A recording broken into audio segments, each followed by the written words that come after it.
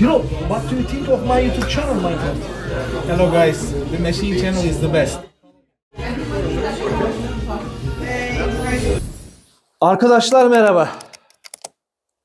Yeni bir üniteyle baş başayız. Ve bu üniteye gireceğimden dolayı çok heyecanlıyım. Bana göre şu anda dünyada, çünkü bu videolar İngilizce ve Almanca olarak sunulacak, dünyada en önemli açık bilardonun mental bölümü. Ve bundan dolayı da psikolojiyi anlatmak adına böyle bir topa girmiş bulunmaktayım. Ama sonucu ne olacak bilmiyorum. Hep beraber bakacağız, göreceğiz. Elimden geldiği kadarıyla sizi aydınlatmaya çalışacağım. Ve bu işe niye başladım? Onu açıklamaya başlayayım. Bu videoların sonunda bu böyle bir seri gelecek arkadaşlar. Tek şey değil yani, ne derler? Bu serinin adı mesela bilardoda yerini belirleme. Ama ondan sonra birçok seri var. Kaygı, maç öncesi, maç sonrası, maç ortası, bir sürü şey. Şimdi açıklamayayım, sürpriz olsun hepinize. Ama bu seriye başlamadan önce neden bana güvenmelisiniz? Ya hatta ben neden bu işe girdim? İlk önce oradan başlayayım. Yaklaşık 30 yıldan beri bilardo oynuyorum. Bunun 12 yılı Türkiye, 18 yılı da profesyonel anlamda Hollanda ve Almanya'da devam ediyorum aktif bilardo hayatıma. Eğer hesaplarsanız 30 yıl 7 tane 4 yıllık üniversite, 2 yıllık da bir üniversiteye tekamül ediyor ki bu da çok torbada birikmiş bir sürü tecrübe, bir sürü yaşanmışlık manasına geliyor. Bunun akabinde A lisanslı antrenörlük, bunun akabinde maalesef yarıda bırakma, hayat şartlarından dolayı çok üzgünüm ama yarıda bırakmak zorunda kaldığım üniversitenin psikoloji bölümünü yarıda bıraktım ve maalesef hayat öyle gelişti benim için.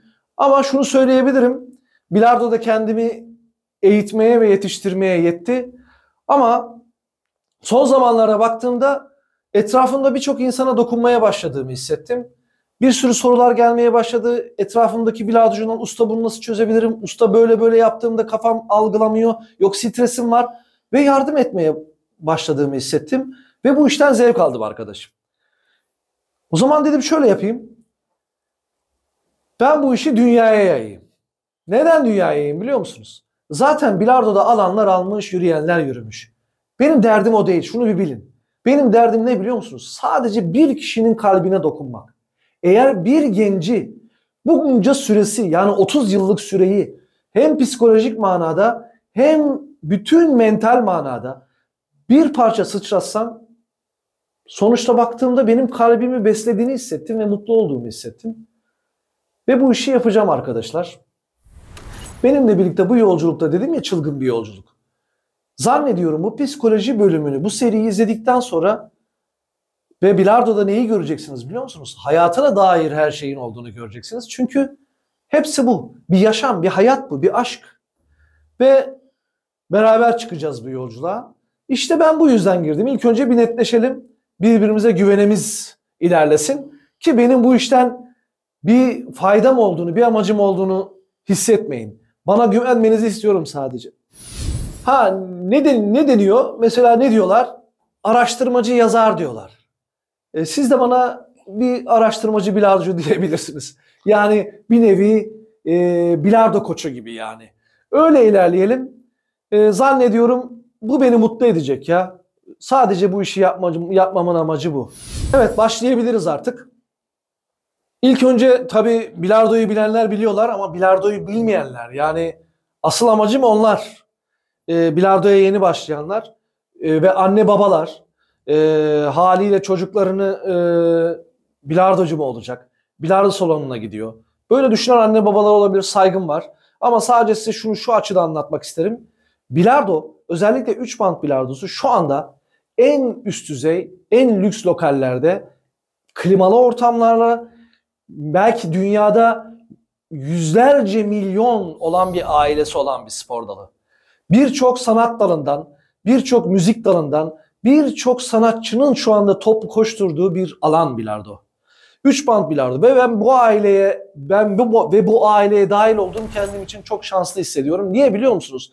Dünya şampiyonlarına gidiyorum, bakıyorum dünyanın her yerinden, her ülkesinden farklı katmanlar, farklı insanlar, farklı psikolojiler, farklı sesler. Yani o yüzden bence özellikle anne babalara söylüyorum, çocuklarınızı bilardo salonlarına yollarken artık korkmayın. Hele şu dönemde hiç korkmayın. İsmini söylemeden geçemeyeceğim. Şu anda Türkiye Bilardo Federasyonu Ersan Bey çok büyük işlerin altına imza attı. Kendisine gerçekten saygı duyuyorum ve böyle dört gözle izliyorum, dört gözle takip ediyorum. Türkiye'de bilardo şu anda dünyanın en üst sıralarına ilerlemiş vaziyette. Aynı bir fabrika gibi çok yüksek bilardocular çıkartıyoruz. Ben de bu işten dolayı gurur duyuyorum. Ersan Başkan, sizi de tebrik ediyorum bu arada. Anne babalar söyledim. Yani anne babaları dedim ama şunu diyebilir. İyi de benim çocuğum bilardocu olacak, ne geçecek eline? Bu işten para kazanılıyor mu? Bir bilardocu, dünya çapında bir bilardocu para kazanıyor mu? Ben size söyleyeyim. Belli bir seviyeye geldikten sonra eğer liglerde oynuyorsanız liglerden size maç başı para veriyorlar. Bu hayat bakabilir mi? Hayat bakamaz. Benim anlatacağım bölüm bu bölüm değil zaten. Benim anlatacağım bölüm çok ilerlediğiniz zaman, evet, bilardodan çok büyük paralar kazanabilir misiniz? Evet, kazanabilirsiniz. İşin içindeyim çünkü. Nasıl kazanılıyor? Turnuva dünya şampiyonlarından alınan ödüller, sponsorlardan gelen paralar, insanlarla yaptığınız anlaşmalar ve bunların hepsi böyle dağ gibi biriktiğinde inanın önünüze öyle bir para miktarı çıkıyor ki gözleriniz böyle yuvalarından fırlayacak düzeyde paralar kazanıyorlar. Sizin oğlunuz, sizin çocuğunuz, sizin kızınız, ki çok büyük bayan açığı var, sizin kızınız kazanabilir mi? Azmederse kazanabilir. Biraz meşakkatli bir yol ama bu yüzden zaten bu işi yapmaya kalkışıyorum. Süreyi indirmeye çalışacağım. Psikoloji bölümüne giriş yaptık ve bilardoda yerini belirlemeyle başlıyoruz. Birinci basamak. Bilardoda yerini belirleme diyorum. Neden? Çünkü bir bilardocunun ilk önce bilmesi gereken bir şey var arkadaşlar. Bilardoda benim durumum nedir ve amacım nedir? Ben bunu anlatmak için ne yaptım? Bilardoda yerini belirlemek, kendi yerinizi görmeniz için bilardoyu 3 bölüme ayırdım. Birinci bölüm 0-700 ile 1 arası. İkinci bölüm 1 ile 1-400 arası. Üçüncü bölümde şampiyon kafası. Şimdi tabii durmadan ben böyle terimler kullanıyorum. 0-700 ile 1 arası, şununla bu arası. Bu neye tekamül ediyor biliyor musunuz? Ne anlama geliyor? Yani 10 atışta 8 yaparsanız, 8 sayı yaparsanız, 10 kere vurduktan sonra 8 sayı yaparsanız ona 0-800 deniyor. Eğer 10 atışta 14 yaparsanız ona 1-400 deniyor ki arada 6 tane sayı fark gibi görünse de inanın ben size bir şey söyleyeyim, arada tam 20 yıl var. Yani bir de 1-400 ile yani 10 atışta da 20 yaparsanız, ki şu anda dünya ortalaması, yani dünyanın en iyileri şu anda bu okyanuslarda yüzüyorlar. O da 2 ortalama yapıyor. Onu gerçekten ancak şampiyon kafasına girdiğimizde anlatacağım size nasıl bir delilik olduğunu. Şimdi 3 bölüme ayırdık ve bunu anladınız. 0-700 dedim, 0-700 ile 1 arası dedim. 1 ile 1-400 arası dedim. O ötekisine de şampiyon kafası dedim. Şimdi biz ilk önce 0-700 ile 1 arasına bakalım. 0-700 ile 1 arası ne yapar? 0-700 ile 1 arası şunu yapar. Bu insanlar iyi ki varlar. Onları da çok seviyorum. En sevdiğim bölüm o bölüm. Çünkü bu adamların şeyleri yok, biliyor musunuz? Hani kaprisleri yok, gösterişleri, riyaları, şunları bunları yok. Bunlar rahat adamlar. Haftada bir gelir, 2 gün gelirler, bilardo oynarlar. İşlerinden ancak vakit bulurlar. Belki haftada 1-2 saat antrenman yapabilirler. Bu adamlar bilardo salonlarımızı, öyle diyebilirim, bilardo salonlarımızın müdavimleri. Allah bu adamları eksik etmesin. Ben sadece onu söylüyorum. İyi ki varlar. Onların hepsinin altına da imza atıyorum. En sevdiğim bölüm o bölüm. Bir de 1 ile 1.400 arası var ki 1 ile 1.400 arası nasıl sağlanır? 1 ile 1.400 arası şöyle sağlanır. Onları ileriki adımlarda anlatacağım ama sadece şunu söyleyebilirim. Adam şunu diyebilir. Ben 1 ile 1.400 arası oynuyorum. Acaba benden şampiyon olur mu? Bu adam ne yapabilir biliyor musunuz? 1 ile eğer 1.400 arasıysa evet yurt dışında liglerde oynayabilir. Türkiye şampiyonalarında bilardo oynayabilir. Bu adam buralardan belki ufak tefek paralar kazanabilir mi? Kazanabilir. Ama eğer burada kalırsa ben size bir şey söyleyeyim mi? Hayatını ziyan eder. Yani çok büyük gerçekçi bakması lazım kendine. Yani ben ne yapmak istiyorum?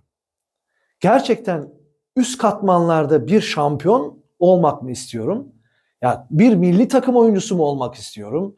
Ya da ben sadece gideyim 1 ile 1.400 arası. Belki bana bir fırsat çıkar. Gider yurt dışında liglerde oynarım. Oradan para kazanırım. Buradan sponsorlar kazanmaya çalışırım. Ama bu adam hayatını ben size söyleyeyim.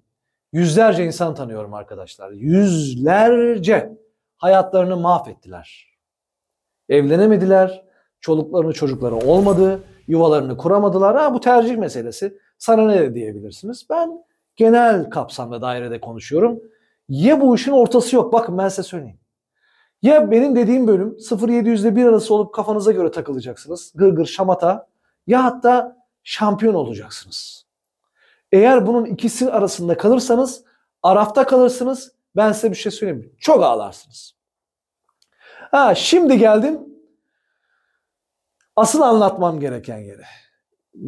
Neden gerçekçi olmamız lazım? Oraya da şuradan başlayacağım. Evet. Neden gerçekçi olmalıyız? Size bir şey söyleyeyim mi? Bu sadece bilardo için değil. Dediğim gibi psikoloji bölümünü yarıda bırakmak zorunda kaldım. Ama kendimi geliştirmek adına inanın birçok kitap okudum. Bana ne kazandırdı? Bana ne kazandırdı biliyor musunuz?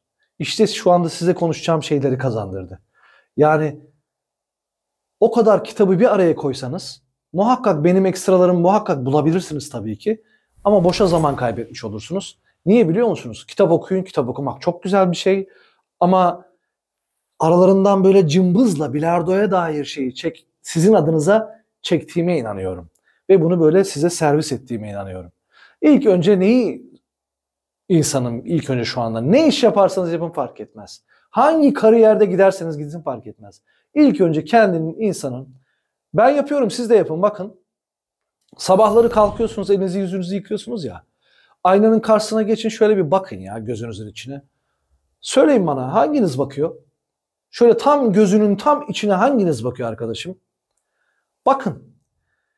Özellikle şu anda tabii ben bilardocularla bahsettiğim için bilardocudan bahsediyorum. Bilardocu olarak bakın ve deyin ki kendinize öz eleştiri yapın. Ben kimim? Ve nereye gitmek istiyorum? Dünyaca ünlü bir bilardocu olmak mı istiyorum? Ve bunun için yanıma hangi silahları almam lazım? Birinci şık.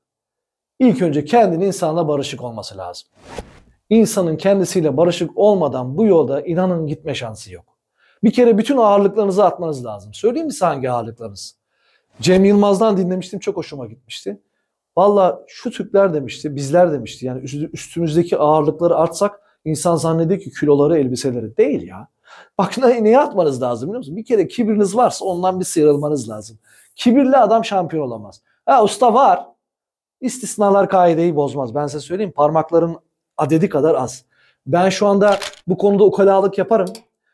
Tam 17 yıldır bu yurt dışı camiasının içindeyim. Hollanda, Danimarka, Belçika, Almanya hepsinde böyle yüzlerce bilardoyu inceliyorum. Alanım olduğu için bakıyorum insanların mimiklerine, hareketlerine.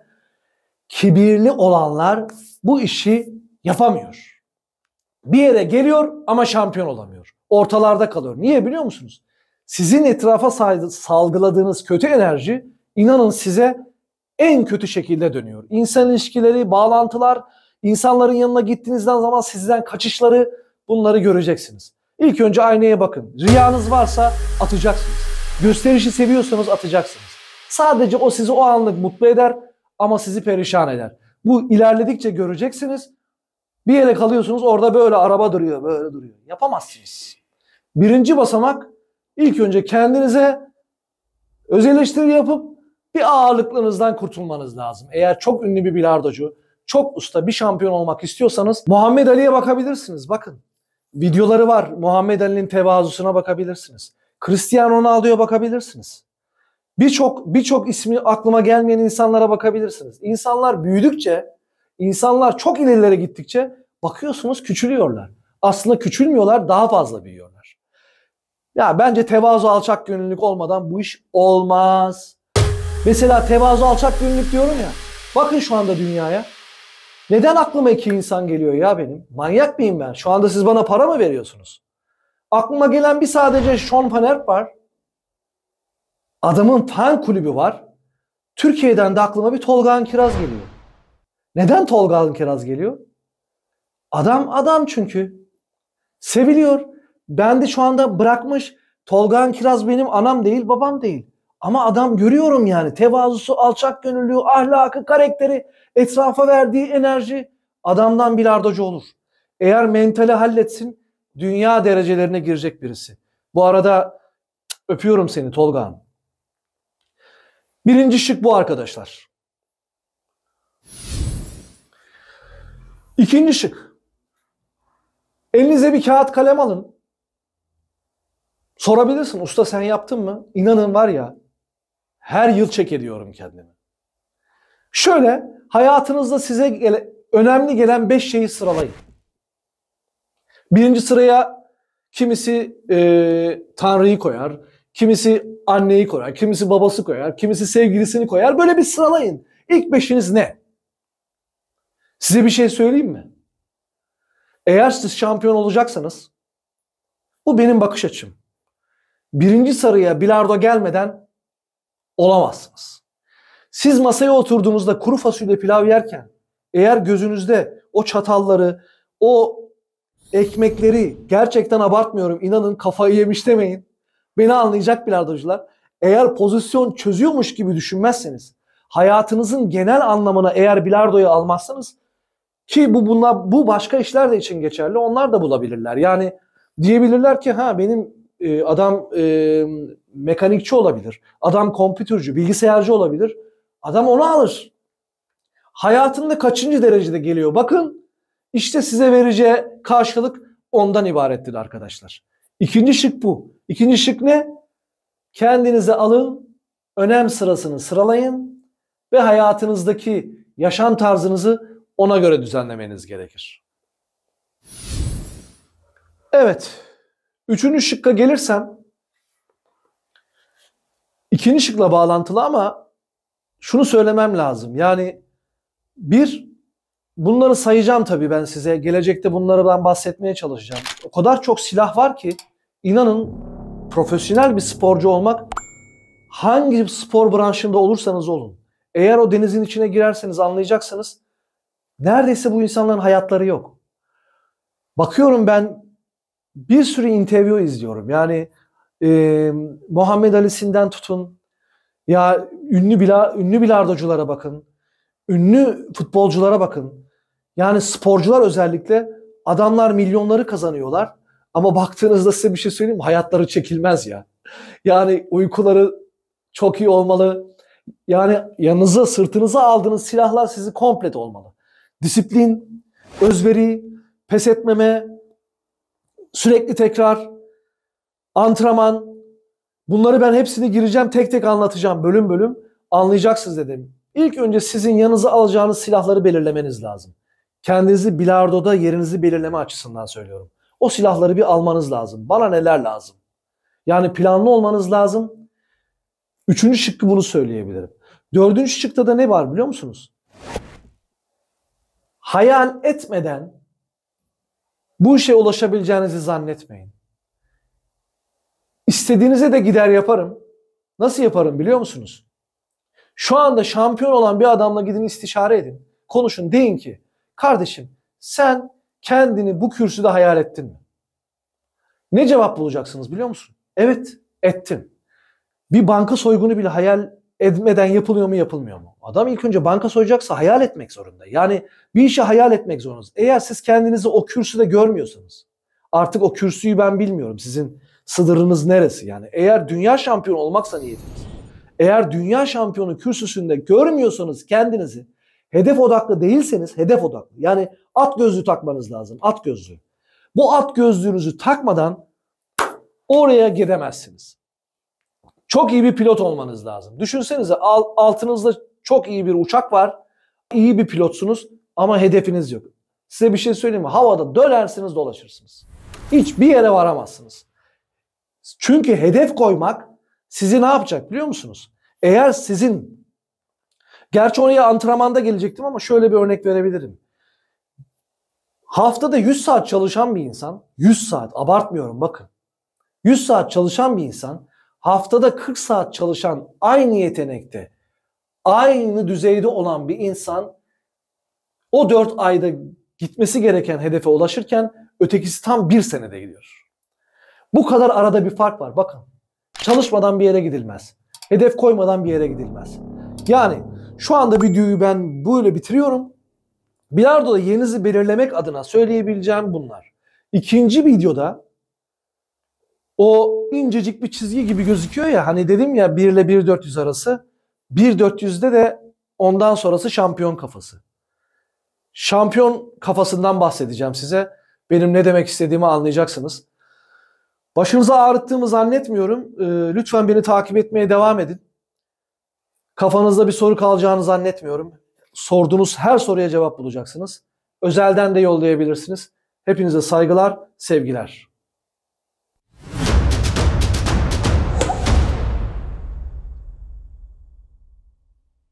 Bilardo'da daha önce hiç denenmemiş, hiçbir yerde bulamayacağınız yepyeni bir konseptle artık yayındayız. İstikamet, yetenek, armoni, psikoloji, sistem, teknik, bilardoya dair ne varsa tecrübeyle yoğrulmuş profesyonel bilardo oyuncularından yeni başlayanlara tavsiyeler eşliğinde yepyeni bir ufka yelken açtık. Bu yolculuğa hep birlikte beraber çıkıyoruz. Kanalımıza abone olup videolarımızı beğenebilir ve çevrenize tavsiye edebilirsiniz.